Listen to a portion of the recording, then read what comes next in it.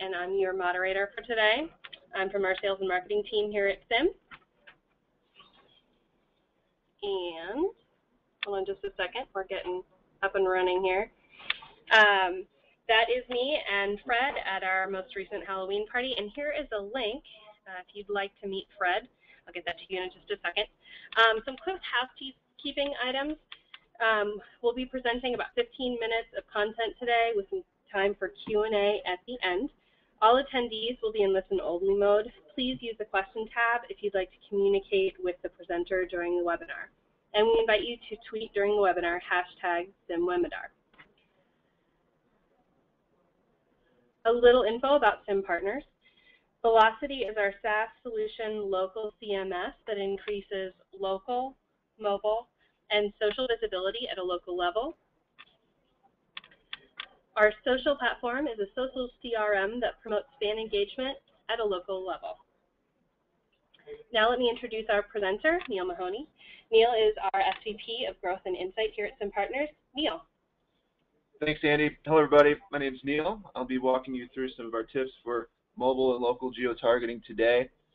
I look forward to hearing some good questions at the end. And as Andy mentioned, you can either message us questions as they come, or at the end, we'll be taking those as well. I'll go ahead and get started. So a little bit of what we'll be covering today, mostly mobile and local related geo-targeting tips. It's a pretty broad topic. We do only have 15 minutes, so for the sake of time, I'm going to focus on Google rather than any other paid per-click platforms. Google represents a large percent of all traffic, and it's a good place to start. So what is geo-targeting? What are the major types of geo-targeting? Local and mobile, is there a difference? And then we're going to get to the tips for mobile, for local, and hopefully give you guys some good takeaways. So what is geo-targeting? The actual geo-targeting that we're speaking about today is done within the Google AdWords tool. It's on the settings tab for campaigns that you create, and basically it allows you to choose locations where your ads will appear. It lets you focus your ads in areas where you know or you think you'll find the right customers, and it lets you restrict your ads in areas where you might not be finding those customers. And the whole goal here is to increase your ROI.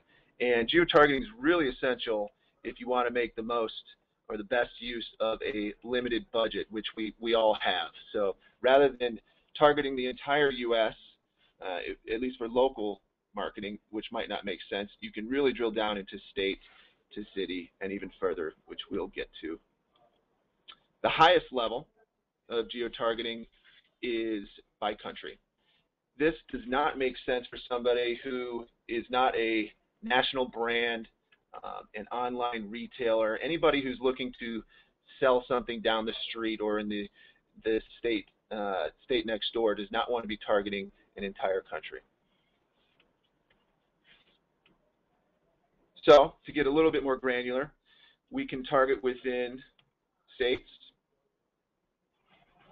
within cities. You see here we've got Illinois, we've got Chicago, and to go even further, you can target specific zip codes. Again, all of these settings are adjusted within your AdWords interface within the settings tab for specific campaigns. And this level of targeting is better served for local marketing. So a business that serves a local neighborhood or offers specials to selected locations or sells unique products in selected regions or cities, or products that might vary by regions or cities. To take it a step further, something else that's very useful, you can implement geo-targeting by radius. So in my screenshots here, you see I've set a radius targeting of 2 miles around the city of, 2 miles around a certain zip code within Chicago. 60601 is a zip code downtown. I'm targeting 2 miles around that zip. My second screenshot is a little bit more broad, so 10 miles around what is identified as the Chicago city center.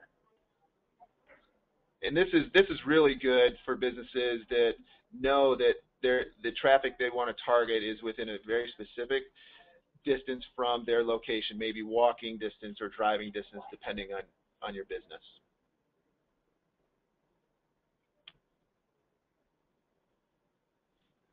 So mobile, local, is there a difference? It's a question we get all the time, and the answer is more and more these days, not really. Most mobile searches are in fact local or interested in local results. Some of these statistics are pretty impressive and incredible when you read them.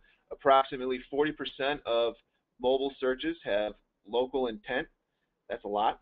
About 30% of smartphone users search specifically for contact information, phone numbers, and maps and directions. So a huge chunk of smartphone users are looking for very, very specific information, and it's important that you provide that information to these users, to these searchers. 60% of mobile consumers expect businesses that show up in search results be within walking distance or local driving distance. So if you are trying to target local customers, mobile is definitely a medium that you want to be leveraging, and we'll get in a little bit more in a few slides about tips related to mobile specifically and how you can leverage that to target your local customers. This is another really compelling graphic. This is from a recent research study, and it shows that mobile searches are further down the funnel than PC users. 38% of mobile users and 36% of tablet searchers report being either in the middle, which is the red section, or at the end of the funnel, which is the yellow section, versus just 14%, which are on PC and laptop. And this is really why local search marketers are finding so much appeal with mobile marketing.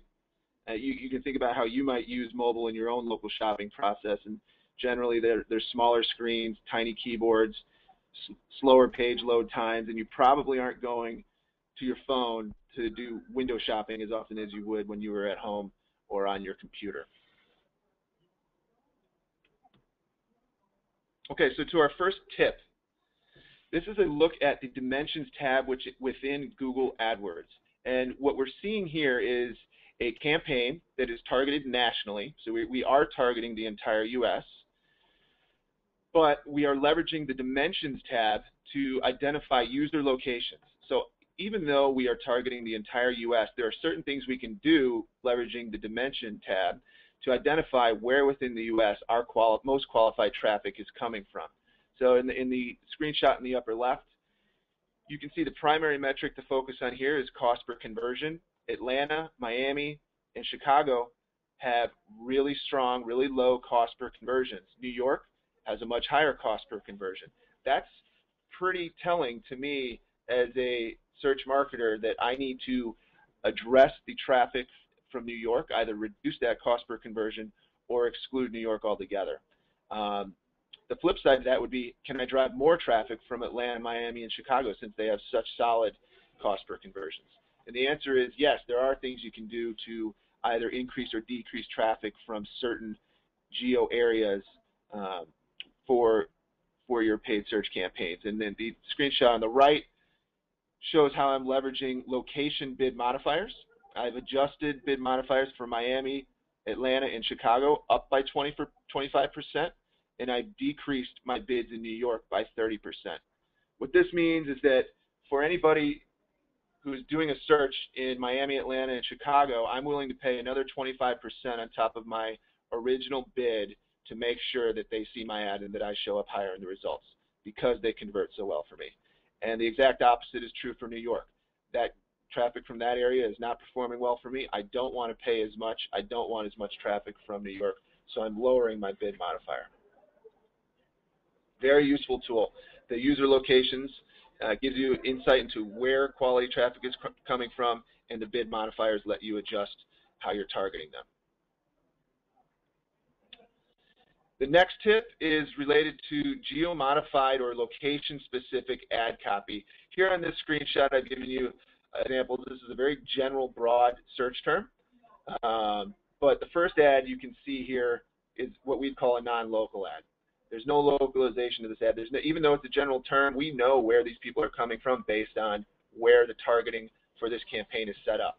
And you can see in the second ad, even though it was a general search hearing, we've got a local ad. The city or the geo is included in the headline, and it's always preferable, when possible, to modify your headline to include a geo. There's lots of studies and data out there that show that when you do have a localized ad copy, your click-through rates are higher. One note on that, you want to, when possible, ensure that the landing page that you send traffic to from a localized ad is also reflected on the landing page. You want to keep your messaging consistent. The third piece here that we've highlighted is what is called a location extension. So this isn't necessarily geo-targeting, but it does help you qualify your traffic in that you can set, let's say, a Chicago setting for targeting, but show a very specific address in your location extension and qualify any clicks that might come through as a result. Location extensions, along with some of the other Google extensions, have seen anywhere from 6 to 8% increase in click-through rate. This is a great example of what I mentioned earlier, making sure that any reference to location in your ad copy is followed through on the landing page. And here you can see a location page that has very quality and specific location information. We've got an address, we've got city name in both the map area and the content of the landing page. Again, this helps reassure a user that they've clicked through on the right ad, that you are in fact giving them what they're looking for, and ultimately helps increase conversion.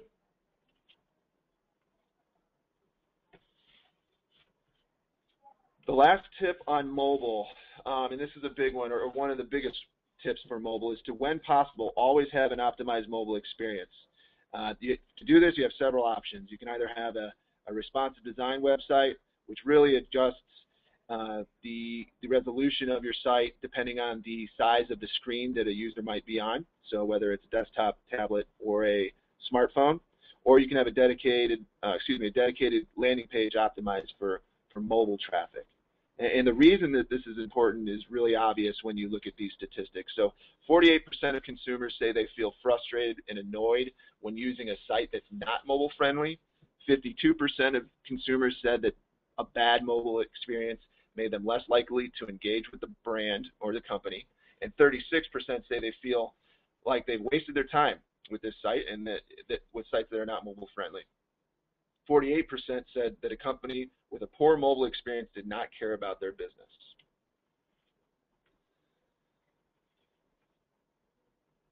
Another good mobile and local tip is what is called click-to-call. Google allows you or provides you with a free call tracking number that you can append to your ads. It's called a click-to-call extension. You can see here some of the settings within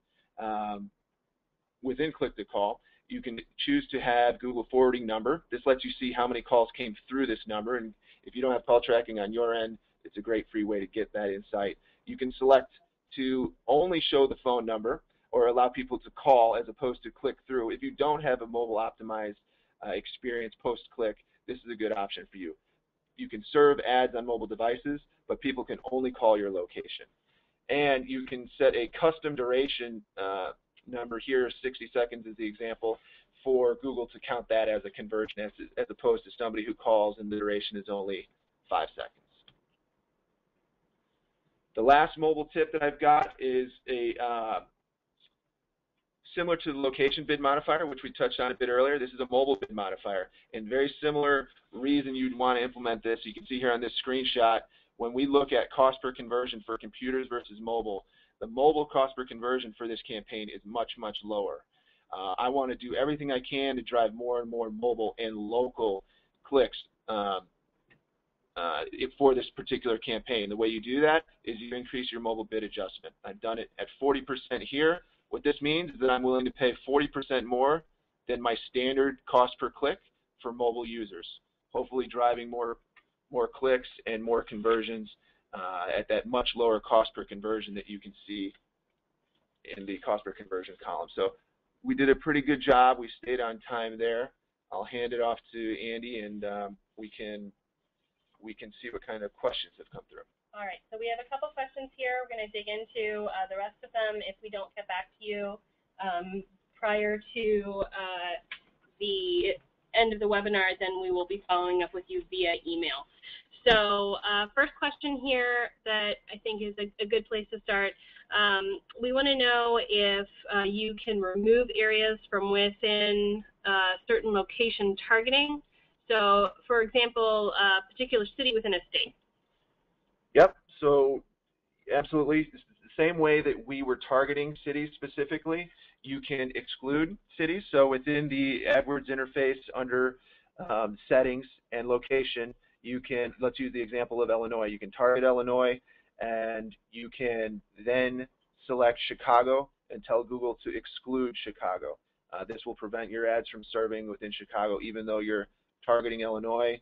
The other way you can go about this is what we just looked at with the location bid modifier. And in that example, I believe it was New York that was performing poorly for us, and we can set a negative, a very high negative bid modifier %, which will greatly reduce your bid for searches coming from a particular area. Okay, great. Okay, so we also, let's see, with regard to responsive design, do you recommend going that route or focusing on a mobile optimized landing page instead? So that definitely depends. If you have a very specific mobile focus, if you have unique messaging, calls to action, or you want to handle that traffic completely differently than you would desktop, then you would probably want to go the route of mobile, dedicated mobile optimized landing pages. If you have a website and you place value on mobile traffic, but you're not going to create a mobile specific initiative or campaign, responsive design is a great option. Okay, great. I think that's about all the time we have today. So we're going to go ahead and wrap up. Thank you for attending. And we would like to let you know that a live recording will be made available to you within 24 hours. Also, you can find more resources on our resource site at our resource center. Here's the link for that. Thank you for attending. Have a great day, and we look forward to seeing you on a future SIM Partners webinar.